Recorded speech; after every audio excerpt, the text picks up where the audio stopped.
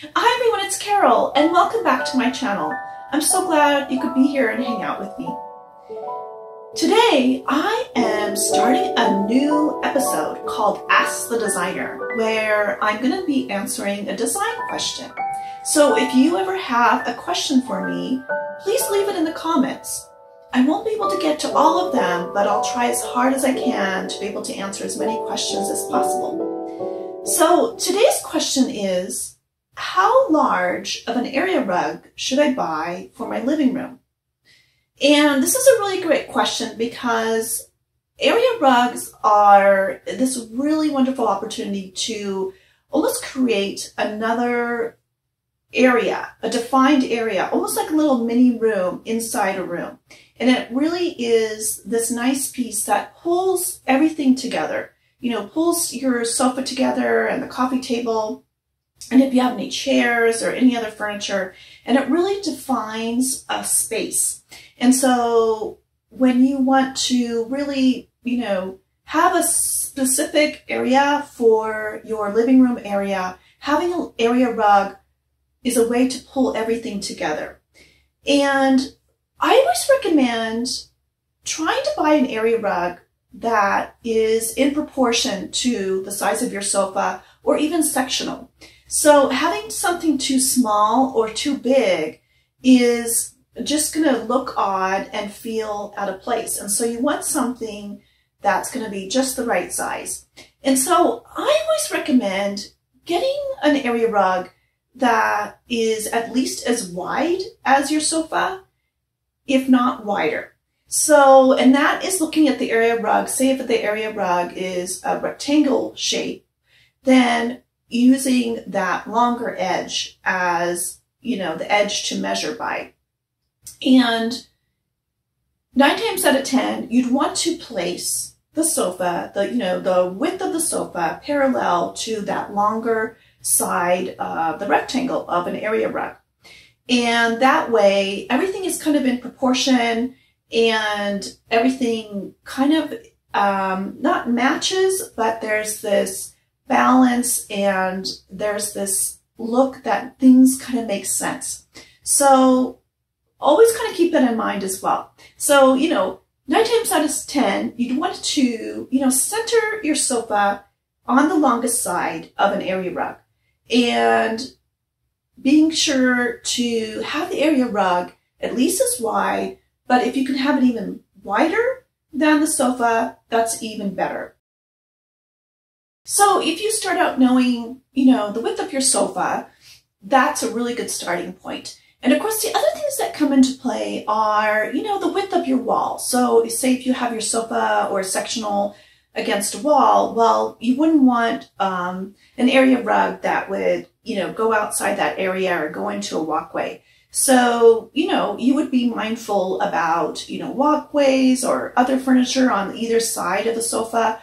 Or even if you have your sofa or sectional in a shared area where, there's a living room area, but also, a dining room area, that area rug will help you define that space, but also letting you know, how wide you can go to make sure you don't encroach, on the dining room area. And then the other thing to think about when you're looking for a sofa, especially a sectional, is making sure to get an area rug, right, that is wide, that's at least as wide as the sectional, but also deep enough so that the entire sectional can fit on it. So I always recommend being able to have your sofa or your sectional sit on the area rug. And that could just be overlapping a little bit on the edges, or it could be entirely on the whole area rug and having everything sit on there.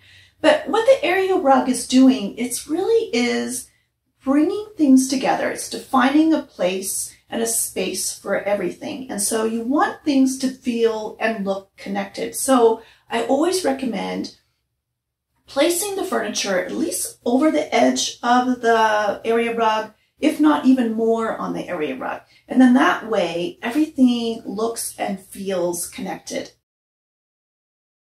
So for instance, if you had, say, a 6-foot wide sofa, you could get maybe a 6 by 9 foot wide area rug.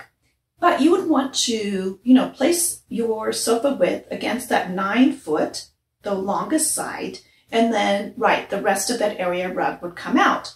And you would have room for at least a coffee table. But if you wanted to have room for some chairs or anything else that would be part of that arrangement, then you could get a larger area rug, 7.5 by 9.5.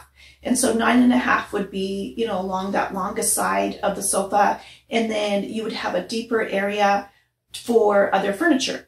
And then this is where you can think about your sofa doesn't have to be all the way on the area rug. It could just, if you need to pull out the area rug, think of it as kind of an adjustable piece in your furniture arrangement. You can pull out the area rug a little bit, and just to make sure that the sofa and the coffee table and any other piece of furniture is at least on the area rug a little bit so that everything feels connected. But if you pull out that area rug out a little bit more, then you'd have room, for chairs or anything else that would be a part of that seating arrangement.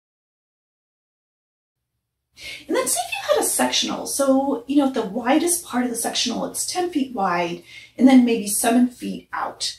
And so, you want to make sure you get an area rug as at least as wide as that sectional, if not wider. And so you could choose an 8 by 10 foot area rug, but what about choosing like a 9 by 12 foot area rug? So you'd have your 10 foot parallel to the longest part of the area rug, the 12 feet, and then you would have 9 feet coming out, and that would be more than enough room for a coffee table. It could even be part of like kind of a walking area, or even adding a chair or two inside there if you needed to. So that would be just a really great way of kind of just bringing that whole seating arrangement together. So when you're looking for an area rug, pay attention just to your space.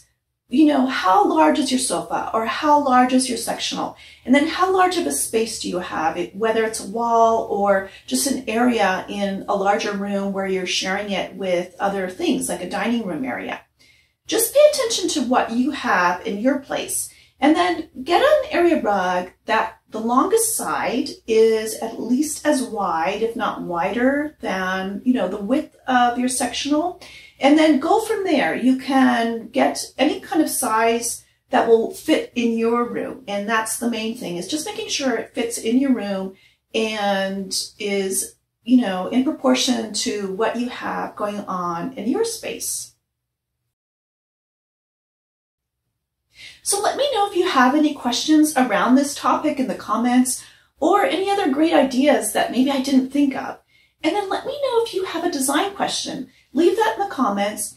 I can't promise to get to every single question, but I'll try really hard to be able to answer as many as possible. Take care.